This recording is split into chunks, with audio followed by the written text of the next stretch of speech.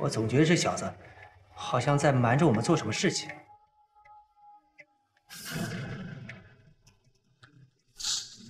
所以我告诉我自己，我要战胜夏鹏飞，所以我要到他的公司，我要天天跟他在一起，我要变成比他还要强大的人。听话，好好生活，去过自己想要的日子。剩下所有的事情交给我。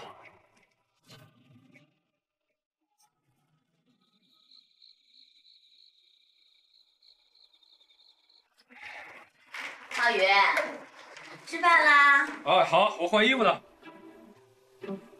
我马上去啊。快一点。哎，静兰，你把门关上。知道了。哎，快点啦！你出去把门关上行吗？你头扭下。我跟你说啊，我马上换完衣服，我马上就下去，行吗？你把门关上。也没什么可看的嘛，还不让人家看。快点啊！哎，啊。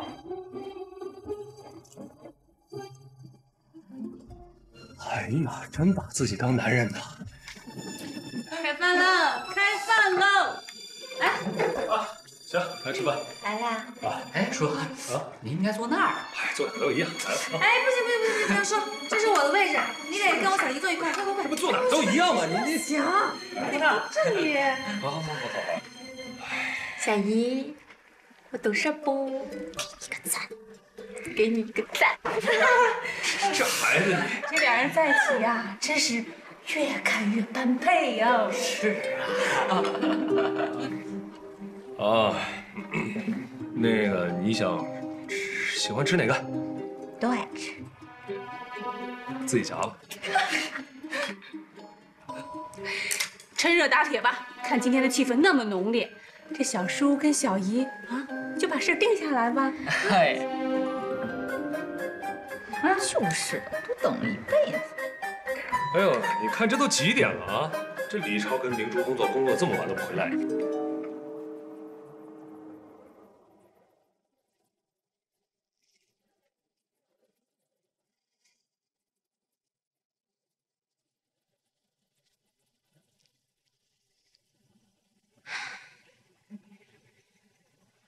这么晚把我叫出来，有什么事情吗？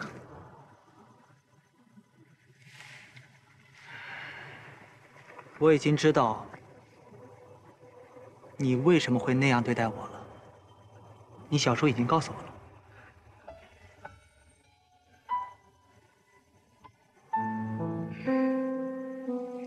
那你认为你是夏鹏飞的女儿吗？不是，不可能是，这辈子都不会是。这不就得了？那现在我们之间还有什么问题吗？如果要不是因为夏鹏飞的话，你父母就不会那么早的过世。要不是因为夏鹏飞的话，爷爷或许现在还会陪在你的身边。要不是因为他夏鹏飞的话，你不会经历这一切。我们曾经共同憎恨的人，最想打败的人，你知道，在我的身体里面流着是他的血。明珠，那这些我都知道，可是你现在依然叫刘浩宇叫小叔，为什么要这样的对待我？因为我觉得特别对不起你，我没有办法，我不知道该用什么样的方式来和你相处。如果说可以的话，我真的希望我可以摆脱跟夏鹏飞一切所有的关系。可是这不可能，你明白吗？我就是夏鹏飞的女儿，天底下那么大，为什么就是这样子？我为什么是夏鹏飞的女儿？你跟夏鹏飞没有任何关系。你能够像现在这么自信坚强的活着，是因为你自己，是因为刘浩明博士，是因为养育你的那位爸爸。你跟夏鹏飞没有任何关系，你知道吗？再说了，就算你和夏鹏飞有血缘关系，那又怎么样呢？我不在乎，我爱你。因为我爱你。我没有你，我活不了，你知道吗？你把我从你身边推开时候，你就不会心疼吗？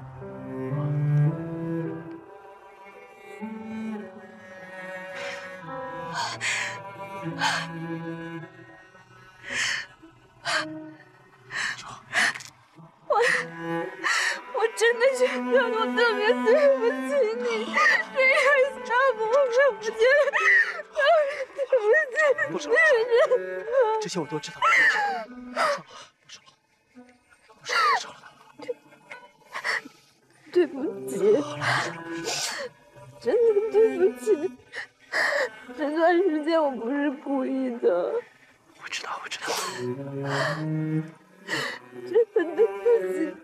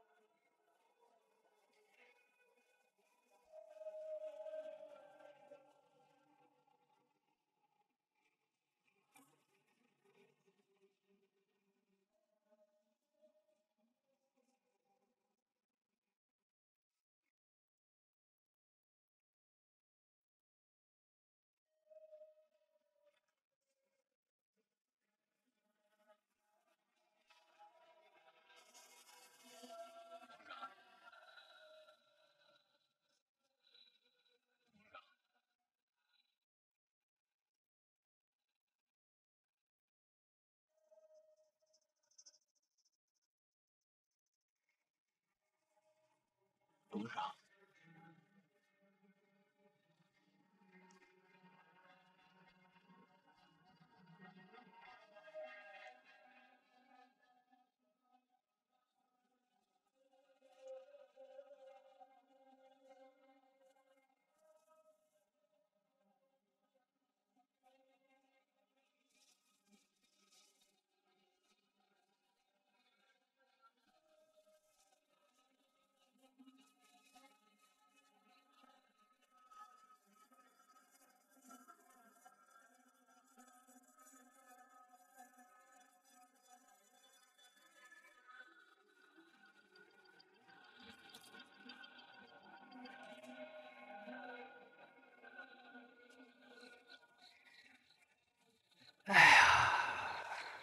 你可知道我前段时间是有多么的伤心难受吗？当然知道了，对不起。那我在这里郑重的警告你一次，如果你以后再要说出离开我的话，我肯定会真的生气，再也不理你了。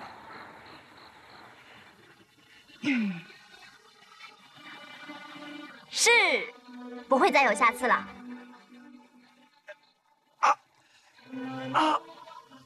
哎呀，我的心不舒服啊！哎呀，我的小心脏啊！你的心脏怎么了？还不是被你伤的。哎呀，你可知道，要为了忘掉这种痛苦，我可是费尽脑汁啊，想尽了各种办法。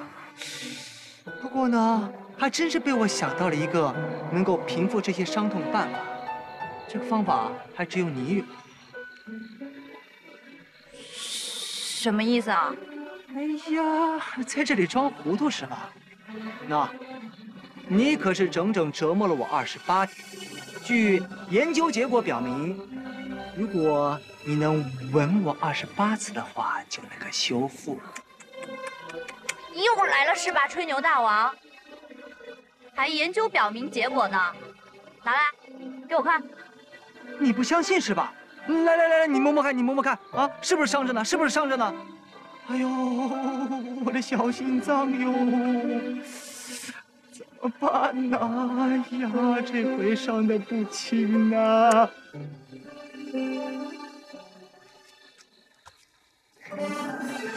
哎，不对，你这是亲不是吻，这亲和吻是有区别的。这转一下试一下。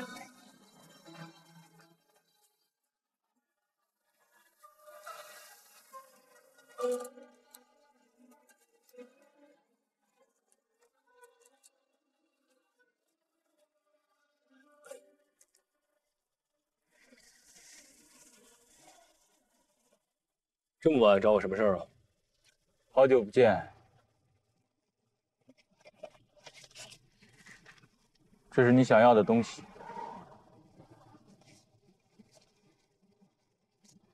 保重。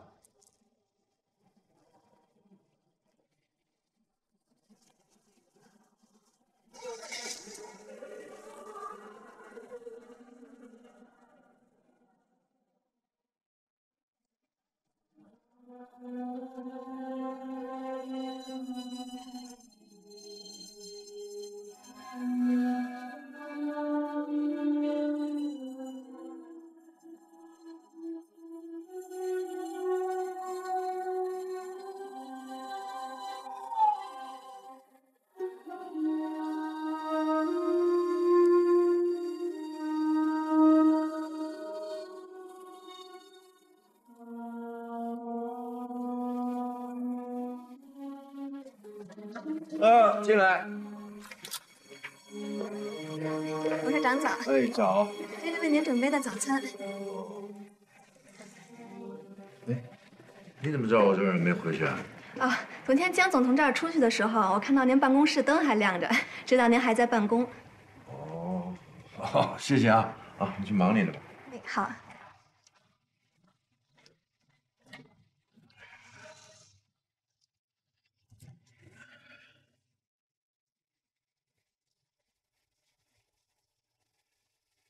程磊昨儿晚来过。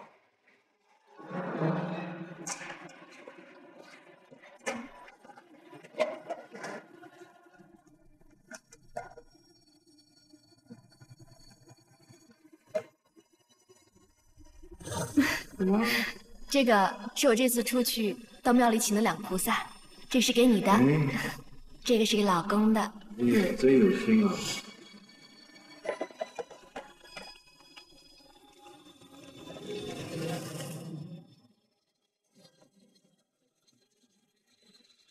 杨磊，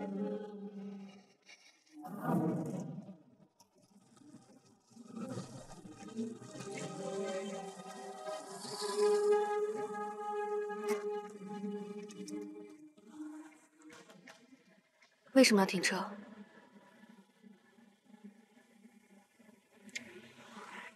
梦姐，我想告诉你，你不应该趟这趟浑水。你是无辜的，我们其实更不应该在一起。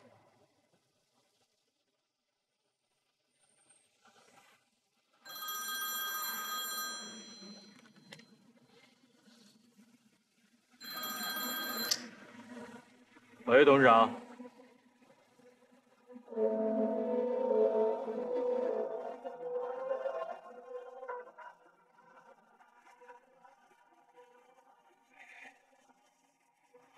你找我啊？真听话啊！一通电话就来了。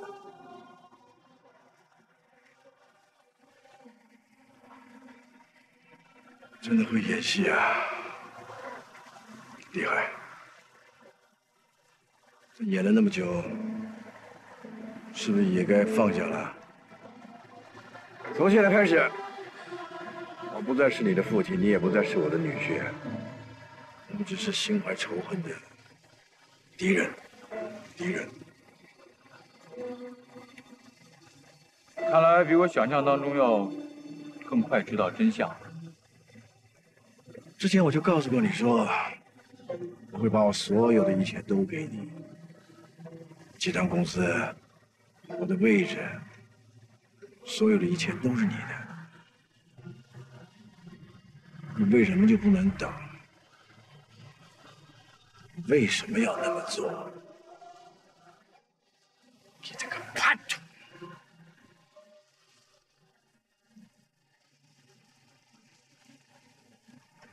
你对我爸做的那些事情，你都忘得一干二净了。如果你忘了，我可以告诉你，知道我等这一天等了多久吗？从我第一次看到我爸给你下跪的时候开始，我就在等待这一天。我放弃了自己的事业，我的爱情，我所有的一切的一切，为了什么？就为了现在。还好，终于让我等到了。你现在已经是一个身无分文的罪人，叛徒，狼子夜行。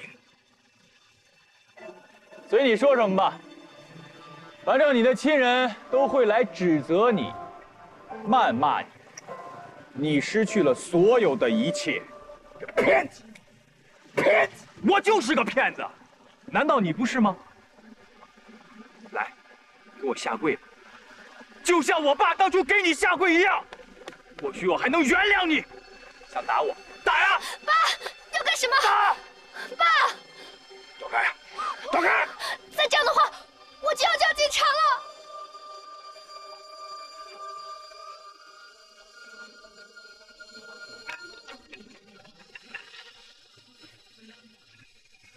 这笔账我会给你算的。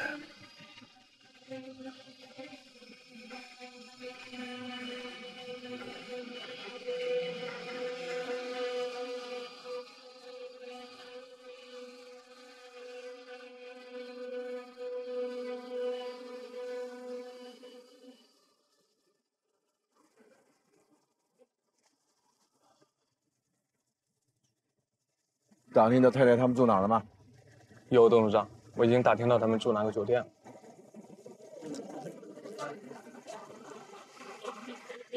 回来！回来！回来！回来了？回来去哪里啊？我妈不想见到你，请你出去。你给我闭嘴！别想着跟我说话。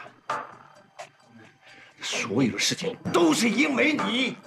要是没你出现的话，就什么事都没有了。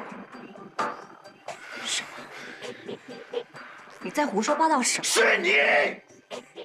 所有的事情都是因为你！你这个女人就简直像个恶魔一样，你毁灭了我所有的一切。你说什么？你说什么？不可能！不可能！不是吗？不可能！你们调解什么？妈，不要说！你说什么？你说清楚！他就是妈！说清楚！说清楚！他哪有那个？说！她就是流着你身上血的亲生女儿！不可能！不可能！你再清醒一点啊！你忘记了吗？当年你喝醉酒，对我犯下的罪，你不记得了吗？那天之后，10个月就生下了他。你知道你干那些什么？连禽兽都护自己的孩子，你居然要对他下毒手啊！你真是没人性啊！你没人性啊！不相信。你不相信就去做 DNA 检查。妈，我求你不要说了，我求求你不要再说了。你这个恶魔！你这个丧尽天良的恶魔！我不想看见你，我真的不想看见你。你给我滚出去！你给我滚出去啊！你给我滚出去！你给我滚出去！你给我滚出去！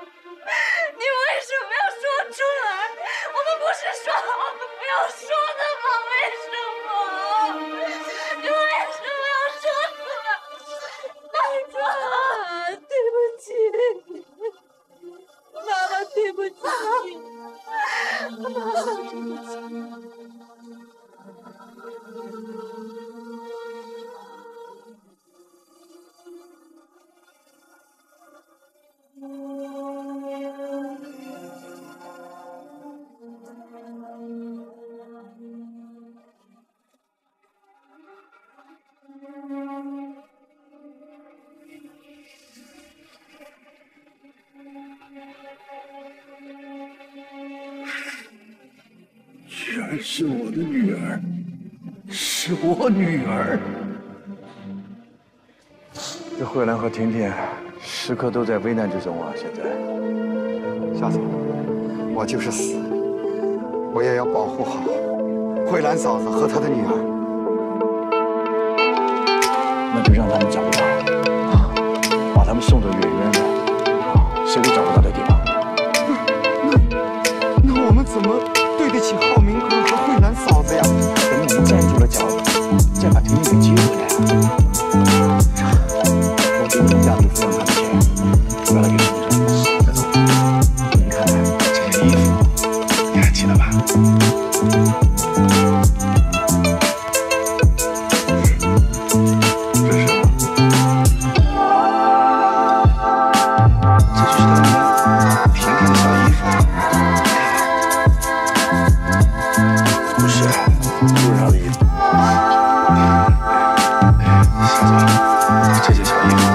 真是孩子穿在身上的衣服，你好好看看。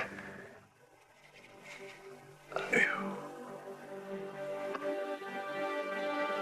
不是，他没这种衣服啊。要不你问问你老婆，她应该能记得住的。这想干什么？孩子已经死那么久了，而且尸体也都找到了，你还提这些往事干什么？不是。小嫂，你想害死我是不是？不是，我再问你一句，明珠是不是那个女孩？不是，不是，绝对不是，绝对不是。我不知道怎么了，只要我看见明珠，我总觉得她就是婷婷。你是不是太敏感了？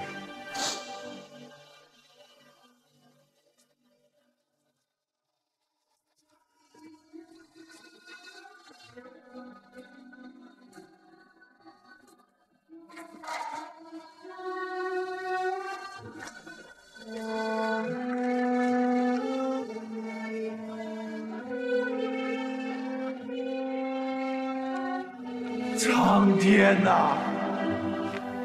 你这算什么？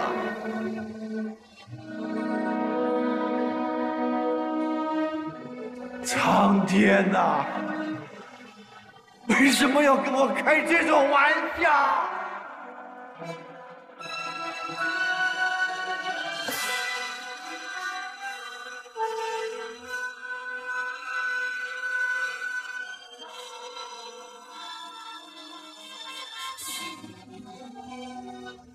我已经把磁盘的资料拷贝打印出来了，这里边有全部的图纸、中文论文文稿，包括美国研究所的照片、讨论会、答辩会的照片，当然还有著名专家的评论和论述材料。论文的署名清晰地写着，作者是李云、刘浩明，科研组成员助理孙建国，他夏鹏飞只不过是一个资料助理员。谢谢。你哥哥和李云他们心真细，这磁盘上拷出来的这些东西，跟这本杂志上基本上是一模一样，连标点符号都不错。这2样是李超和明珠的财产。可银行的证明原件还在夏鹏飞手里。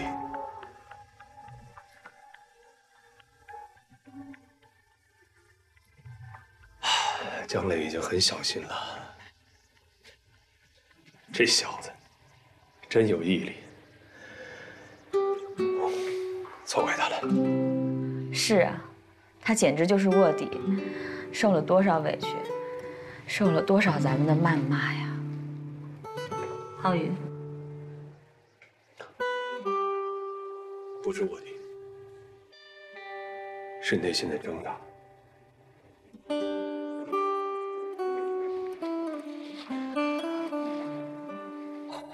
还好，他选择了一条正路。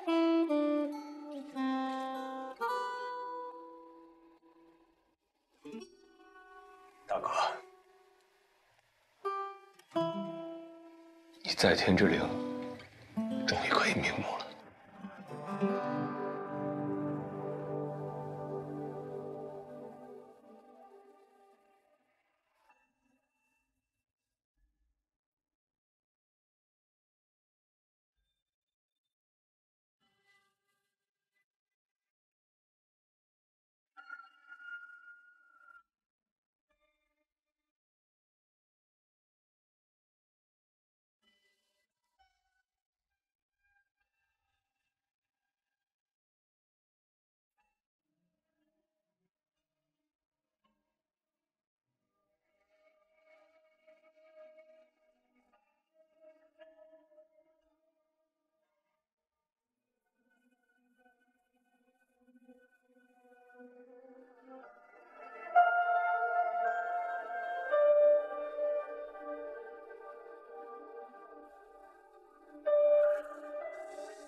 都知道了。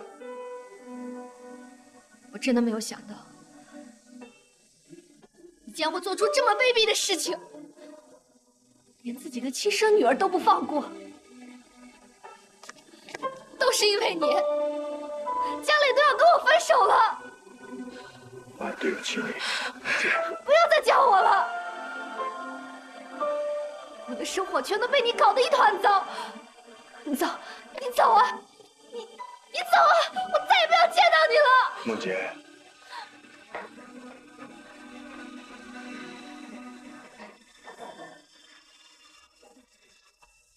对不起你，对不起所有的人。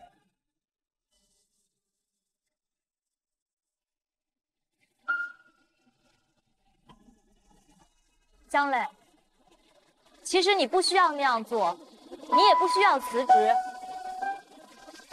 我和李超刚刚接手公司，对于经营方面还有很多的欠缺，你可以留下来，帮助我们。对不起，明珠，我是不会留下来的。为什么？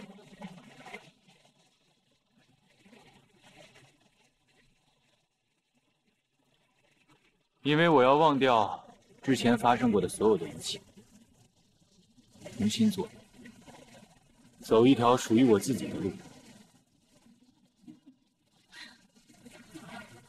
也好，那我也不勉强你。之前是我们误会你了，这段时间你内心承受了太多，我真的很佩服你。也谢谢你的坚持。千万别这么说，明珠。其实我是一个最不值得佩服的人。我之前的那些人生理想，在现在看来，其实都是错误的，所以做了许多伤害你们的事情。对不起，谢谢你们，也祝你和李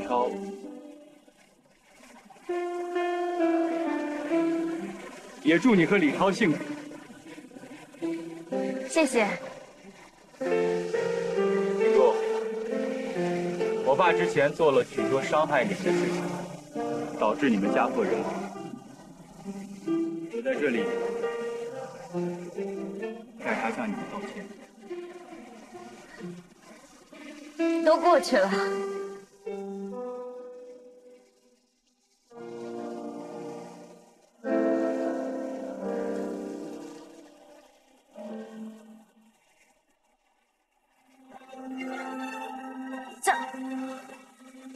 大山主，对不起，我和我爸向您道歉了。从今以后，我们一定做更多的善事，来弥补我们曾经犯下的罪。大山主，你安息吧。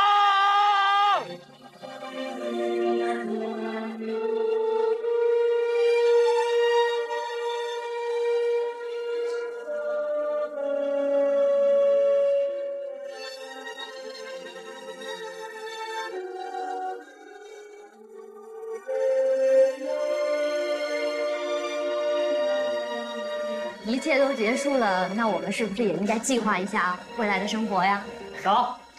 早。呀，您怎么又来这么早啊？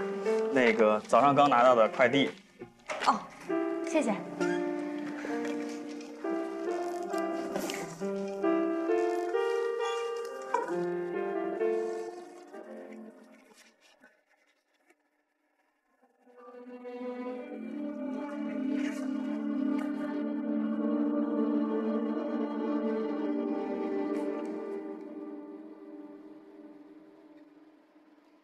什么东西啊？谁寄来的？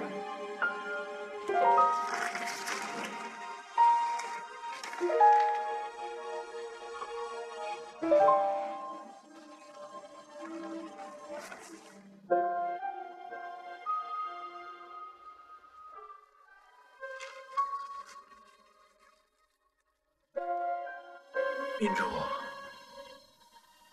请你忍住对我的仇恨，看完我的信。从我刚刚懂事的时候开始，就每天想着怎么样离开家乡，躲开饥饿和贫困的困扰。生活的艰难使我惶恐，但同时也产生了改变困苦不可抵挡的动力。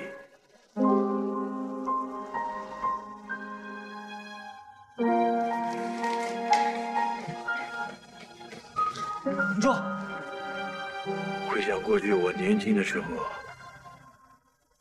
应该也不是一开始就走上了一条歪路。我为了生存下来，我得到过友谊和同情，我也有过朋友和知己。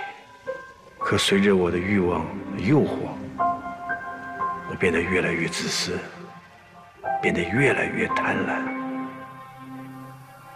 为了自己的成功，我抛弃了友谊和亲情，我毁灭了别人的成果，却依然心安理得。我亲眼看见了刘浩明从江志斌的手里滑向死亡，我却没有拼命拉住江志斌。我明明知道有台风警报，却没有通知丽云夫妻，结果让他们葬身海浪。我把婷婷逼向了死亡，我霸占蕙兰为妻，我把大山逼得家破人亡，就是为了那一笔几千万的美金贪为己有。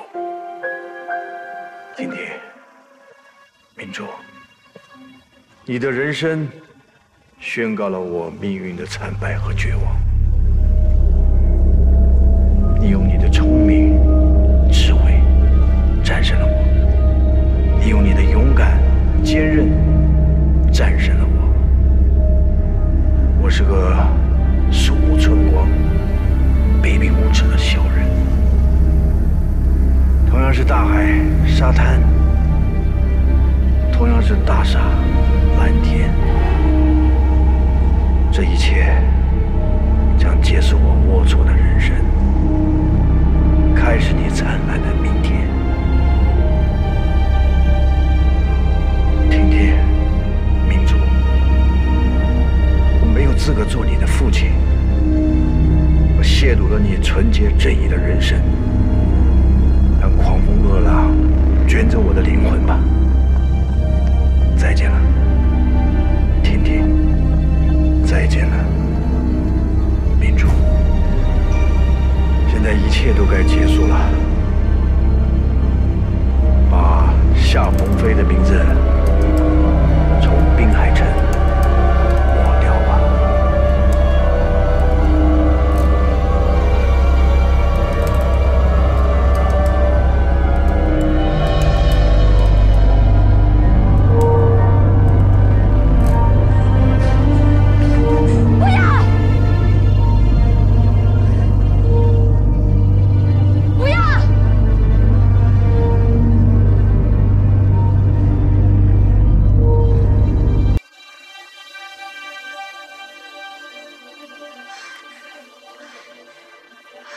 不要逃避，接受法律的制裁。你还有悔过自新的机会，还有赎罪的机会。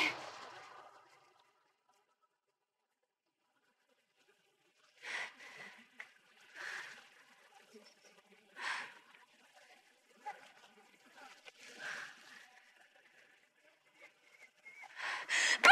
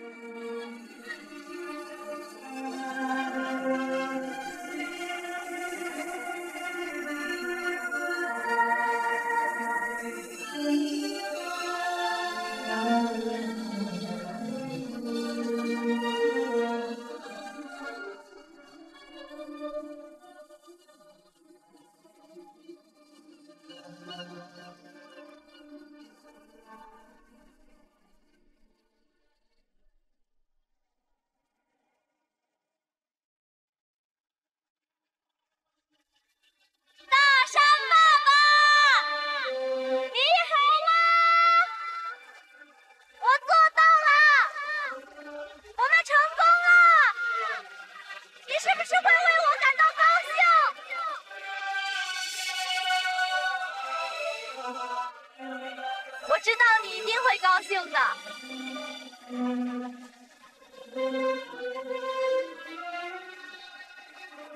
我很想你，